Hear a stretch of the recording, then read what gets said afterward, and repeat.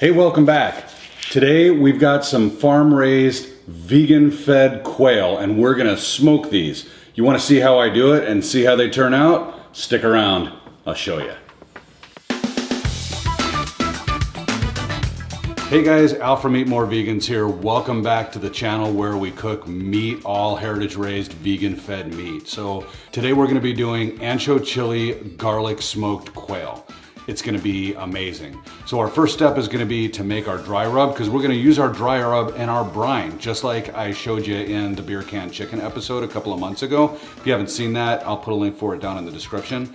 So let's go ahead and get started making our rub. All right, so for our dry rub, we're gonna use 1 teaspoon of dark chili powder. We're gonna use 5 tablespoons of ancho chili powder. We're gonna use 2 tablespoons of garlic. We're gonna use 2 tablespoons of paprika. We're gonna use a 1/4 cup of mustard. We're gonna use a 1/4 cup of black pepper, ground black pepper. And we're gonna use a couple tablespoons of salt. Then I'm just gonna take my fork and I will mix this all up, break up some of the clumps. And we've got a little over a cup, maybe a cup and a quarter of dry rub here.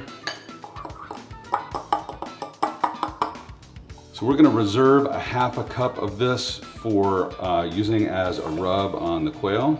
So I'm just gonna use my 1/4 cup measure here and put that in my shaker. And the rest of this we're gonna use for our dry brine. So let's go ahead and get the stove set up so we can get that started. All right, I'm gonna light our stove here. And over high heat, I'm gonna pour in 4 cups of water. And then I'm gonna add a 1/4 cup of kosher salt. And we're gonna bring this up to a boil. Now that we've reached a boil, we're gonna go ahead and put in the remaining about 3/4 of a cup of our dry rub. And we're gonna stir that in. And as soon as it's dissolved, I'm gonna cut off the heat. And I'm gonna stir in 4 more cups of cold water to cool this down. And then I've got some ice cubes that I'm gonna drop in. Got about 1 gallon. Always do this pointing away from you. We don't want the hot liquid to splash on you. And then we're gonna stir this while we let the ice cubes cool this down.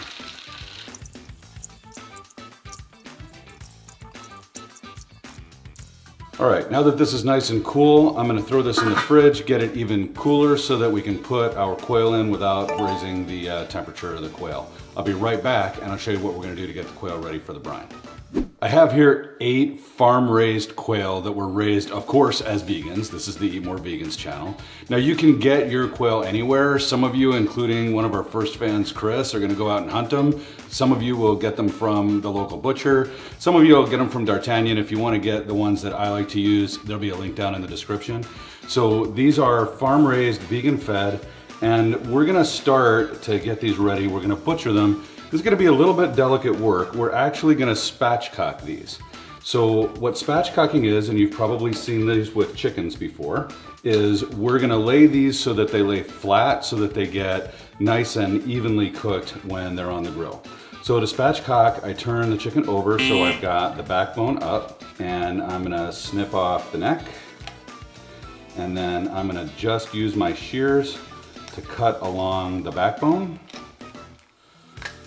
Notice I've got one hand with a glove on it, that's my dirty hand. The other hand I use for my kitchen utensils, shears and knives and stuff so that I don't contaminate. And then when I lay the bird open, you'll see down here there's a little bone that's protruding. So I'm just gonna snip out that bone. This is the base of the breastbone here.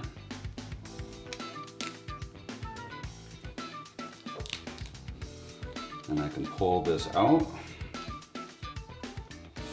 And you notice that the bird lays flat when I do this. All right.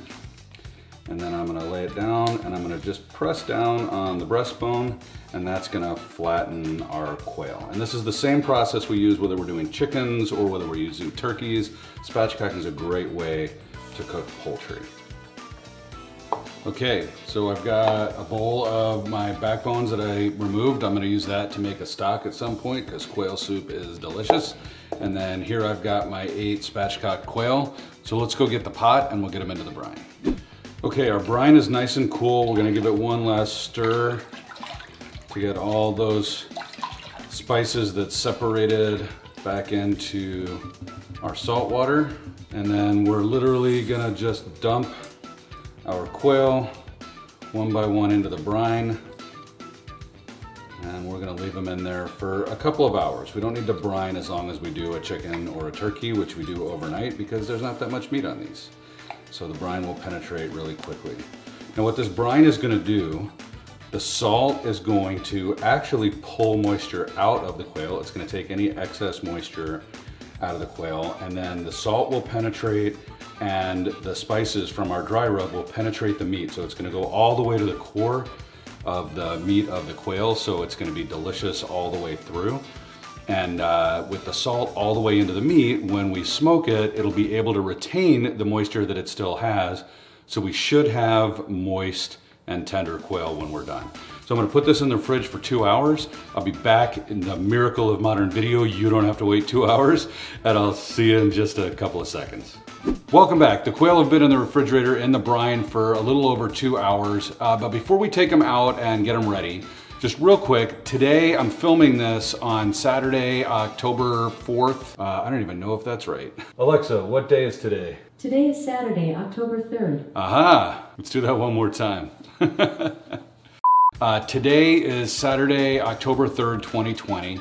And as of right this minute, we've got 875 subscribers on the channel. And thank you so much for that. If you're one of those 875, I don't know who you guys are. So do me a favor, leave a comment down here below and just say, I eat more vegans. Or if you want, if you know roughly how long you've been a subscriber, say, I've been eating more vegans for 2 months, or since the very first episode, or since last week, right?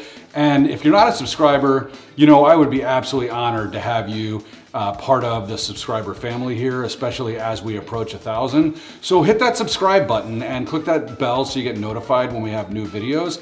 And then leave a comment that says, I started eating more vegans today.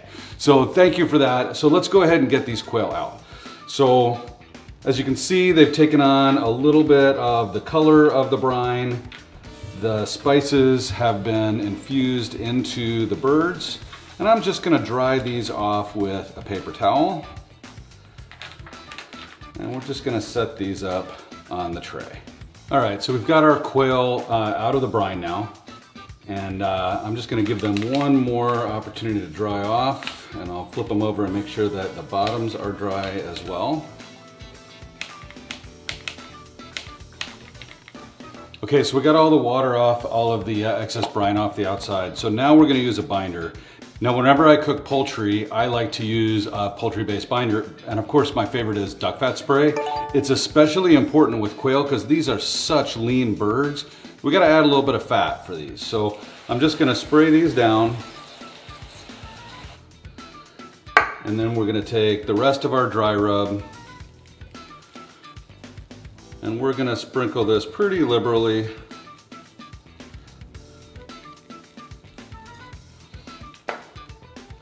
And then we'll turn them over and we're gonna do the same thing on the other side.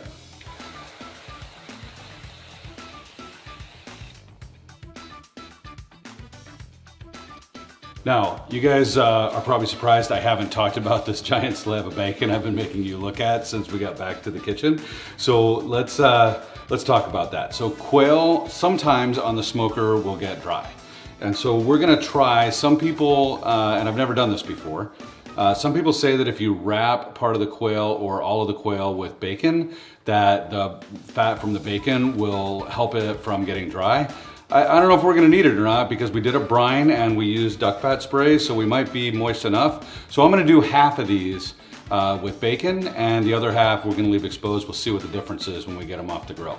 So this is Applewood smoked bacon. If you like to make bacon at home like me and you haven't seen our video, I'll put a link to that one in the description as well so that you can make your own bacon. I'm gonna come once around the body and then just through it with a toothpick. Okay, there we have it. So 4 bacon wrapped rubbed quail and 4 not bacon wrapped rubbed quail. Let's see what happens when we smoke them. I'll meet you at the grill.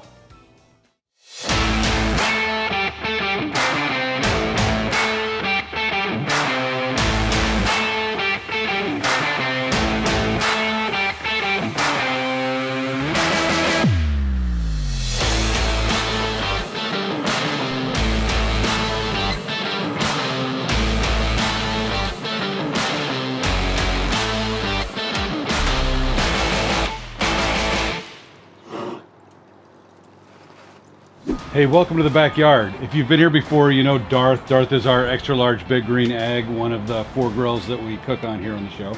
So Darth is running at 200 degrees, and the reason it's that low is because I want the quail to get an opportunity to get lots of smoke, and they're really tiny, so they're gonna cook quickly. So if I was gonna cook them at 250 or 275 like I did a chicken, they'd be done really quickly, they wouldn't get any of that smoke flavor. Also be really difficult to control the rate of cook. So we're gonna cook at 200 today. We're running with Fogo Premium Hardwood Charcoal, and then I've got some applewood chunks in there for flavor. Love apple with poultry. Poultry really does well with fruit woods like apple and cherry. So let's go ahead and get these on the grill.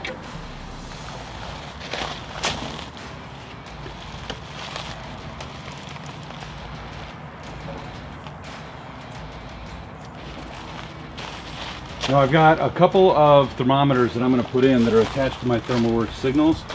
If you don't know about the ThermalWorks signals, this is a thermometer and temperature controller, and it allows me to monitor the temperature of what I'm cooking on the grill from my phone remotely. And also it attaches to a fan called the billows, and that allows the signals to know what the temperature is on the grill and to provide airflow to keep the grill right at the 200 that I'm looking for. So the other thing I've got today is I'm going to make a base. So I'm going to go ahead and throw my saucepan right on the grill. I'm going to put the equivalent of 2 sticks of butter, 1 package of the Kerrygold, and I'm going to drop that right in. We're going to let that melt down, and then I'm going to put right on top a half a tablespoon of paprika and a half a tablespoon of garlic powder, and those will melt down together and make a really nice chili garlic base that will be back in about a half an hour. We'll be basting. I'm guessing it's going to take us about an hour and a half to get the temperature to 165, but we'll see.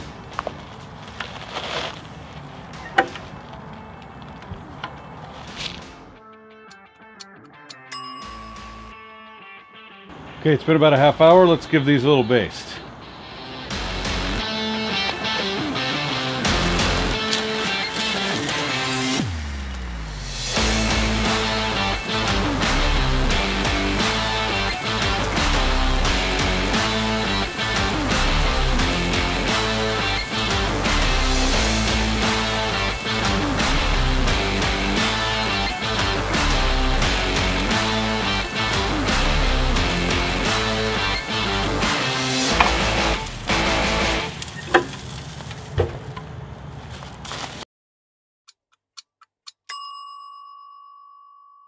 Okay guys, according to the signals, we're pretty close. We're a couple of degrees off.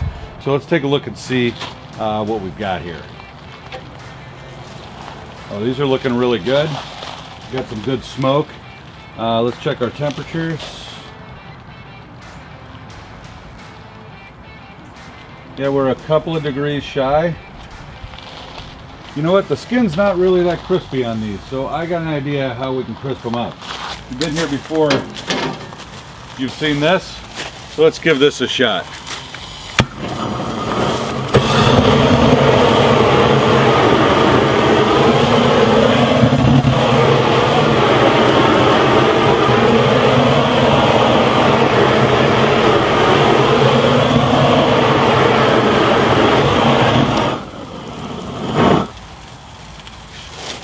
bet you that skin is nice and crispy now. All right, let's get these inside. We're gonna give them a couple of minutes to rest, and then we will plate, and I can't wait to taste. I'll meet you back in the kitchen.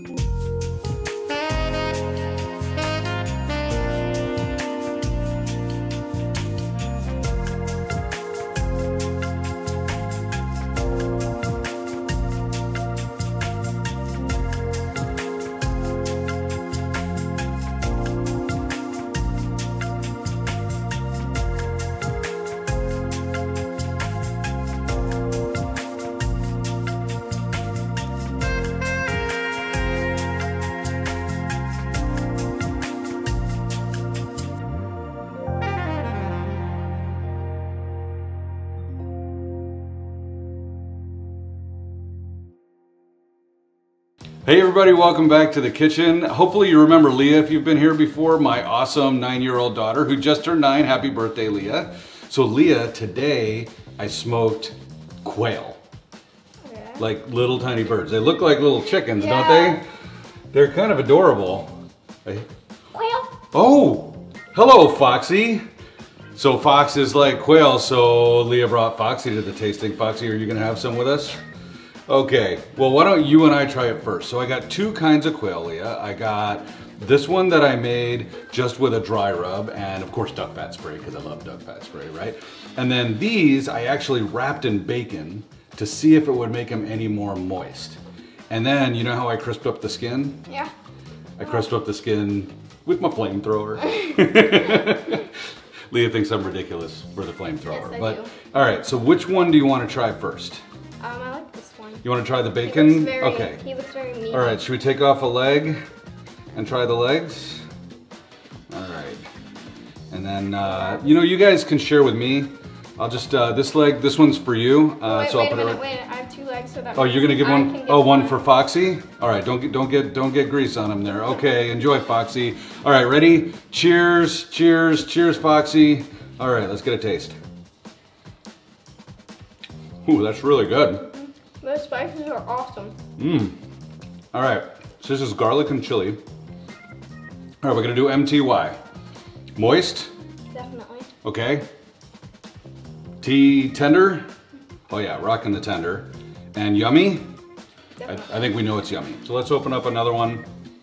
Which one do you want? Or we could just eat the rest of the I know, we'll eat it in a minute, but they don't want to wait. All right, so I'll take this one. All right. And I'm gonna take the leg for me. Well, this one's for them though, so right? Take this one. I mean, you don't want to deprive them. Yeah, she was trying to take your quail, guys. What do you think about that? All right, this one's for you, this one's for me. Give him a new piece. You got one for Foxy, one for you. You ready? Cheers, cheers Foxy, cheers to you. All right. Wow, it's really different. It's completely different. Yeah, but it's still delicious. Yeah. Is it as moist as the one without bacon? I think it might be a little drier, but it's still really moist, right? Yeah, it's not as moist, but it's still, yeah, it's still pretty moist. Okay, tender? Definitely. Same tender, yummy? It's not as yummy as this one. All right, so the bacon, yeah, I think the bacon's the winner. So even though we use that butter based, even though we use duck fat spray, even though we brined, look, if you don't use bacon, it's delicious. I don't want to lie to you, but I think if you're going to do this, you definitely want to use the bacon. So listen, hopefully you liked this show. This was so much fun to make. If you like this one, make sure you check out this one right here. It's where I made beer can chicken, and I give you the secrets to why my beer can chicken is so awesome. So check this one out, and if you're not a subscriber, subscribe button's right there, right down there. Make sure you smash it, click that notification bell so you know when we got new videos, and we'll see you next week on Eat More Vegans.